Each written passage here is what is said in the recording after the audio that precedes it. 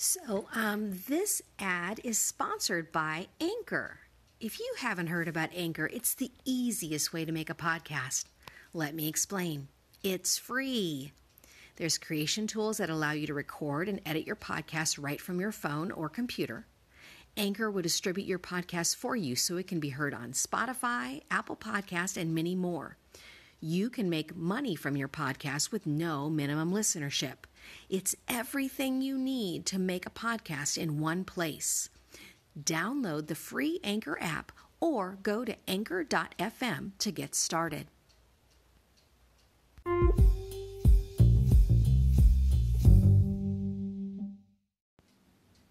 Hello, this is Robin Norgren, and I'm your host for Montessori, Creativity, and the Meaning of Life. You can find all the work that I do on Instagram under Robin_Norgren or on my website at www.josiesartschool.com. I'd like to start with some words from The Happiness of Pursuit by Chris Guillebeau.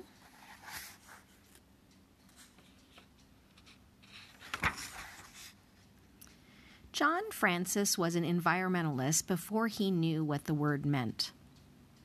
An African-American man who grew up in Philadelphia before migrating west to California, John had been sensitive to the world of nature for as long as he could remember.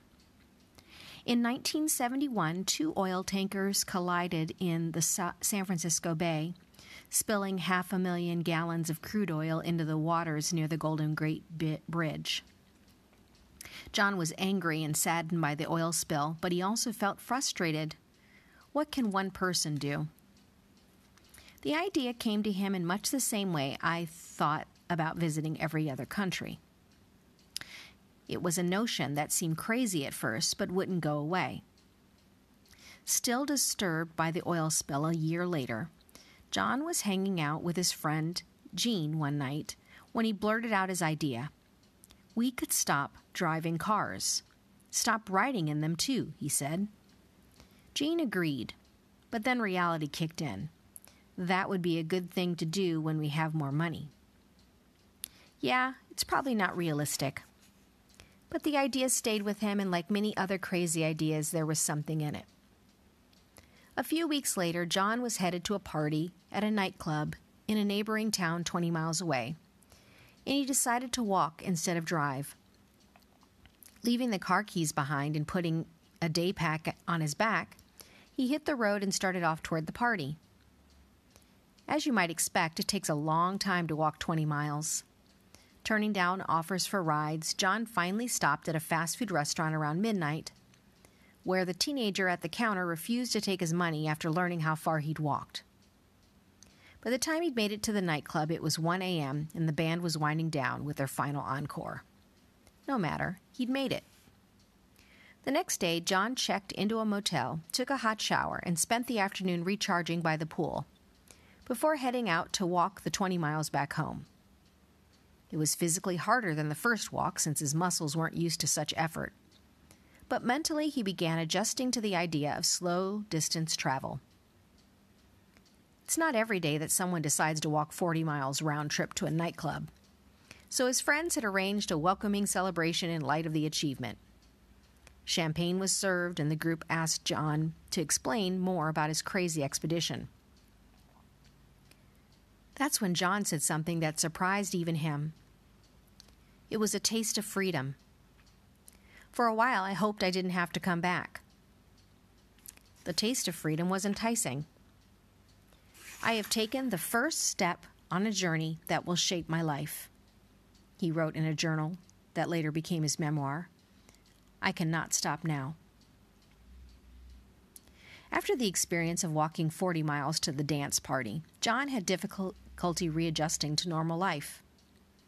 One day he decided to walk indefinitely.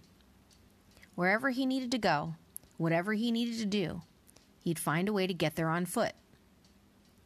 Learning to walk everywhere was surprisingly easy, but adjusting to life without cars took some time. John's job as a concert promoter didn't last. His friendships changed since he was no longer able to make last-minute plans. When his friends went to a movie at a theater that was 25 miles away, John had to plan a day in advance to walk to meet them. Some people found his decision to avoid cars inspiring, but others were confused and even hurt. Drivers would stop to offer him rides. John would decline and explain about his protest of the oil spill, and the drivers would be offended. "Do you think you're better than me?" some asked. John shared his impressions of the early experience in his journal. "I have taken a stand that challenges a way of life," he wrote. "It is no wonder that people challenge me. I am challenging myself." Yet the greatest frustration wasn't the people who didn't get it. It was that he didn't know how to explain what he was doing. "I am unable to articulate beyond a single phrase about why I walk. I start to feel that each step taken is a part of an invisible journey for which there is no map and few road signs. I am not sure I'm prepared." As John was processing his new way of life, his mother said something offhand that reframed the whole idea. On a phone call placed to her home in Philadelphia, he told her about how happy he was to walk everywhere. But something in his voice sounded off, and his perceptive mother picked up on it. "You know, Johnny," he said, "when a person is really happy, they don't have to tell people about it. It just shows." Unbeknown to her at the time, this conversation inspired a whole new phase in John's pursuit of purpose. On John's 27th birthday, he decided to remain silent for a day. A gift, as he put it, to everyone who'd been listening to him chatter and argue about the new phase of life he was in. He walked out to the beach 5 hours away. He spent the day journaling and painting, falling asleep on the sand and staying until the next day, and then the next. 3 days later, he finally headed home, but something had changed. Several more weeks went by, all without John saying a word. Now he knew what his real challenge was. Not only would he forego riding in cars, but he'd also live his life in total silence. Not everyone understood John's new silence, and just like when he started walking everywhere, some people were angry. But since he wasn't able to respond, at least not in the usual manner, he found his form of protest different from when he was not just riding in cars.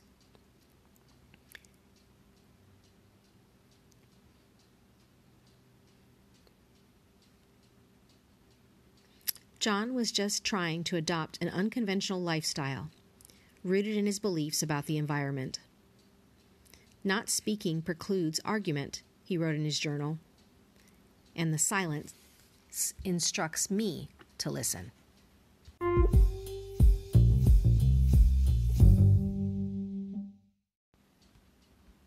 These words are from the book The Crossroads of Should and Must by L. Luna.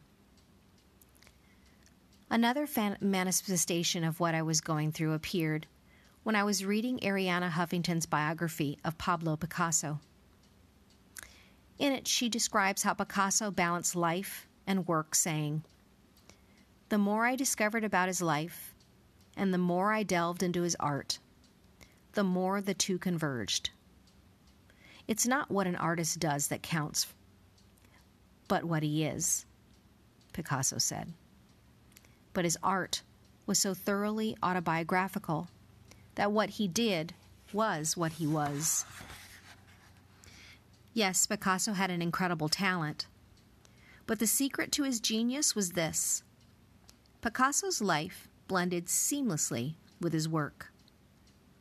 What he did was what he was. What he did was what he was. What he did was what he was. I could not stop reading that sentence.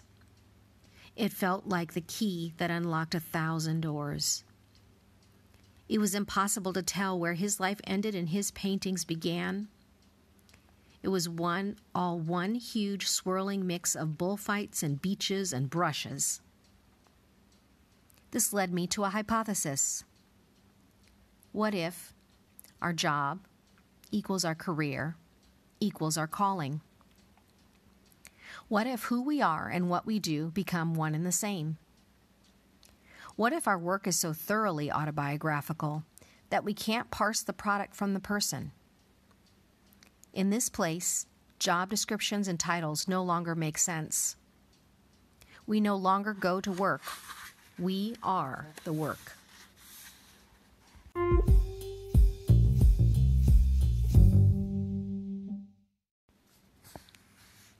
From my book, Deepen the Way You Live Your Life. Choose to color your life with adventure. Maya Angelou says, "Life is pure adventure, and the sooner we realize that, the quicker we will be able to treat life as art." Think about the times in your life when you felt pure joy. When you woke up in the morning, how did you feel? Did you notice how you dressed? Did you sing more? What was your outlook on your circumstances? Is your life a piece of art? What parts of your life can you still fill with more color, more substance?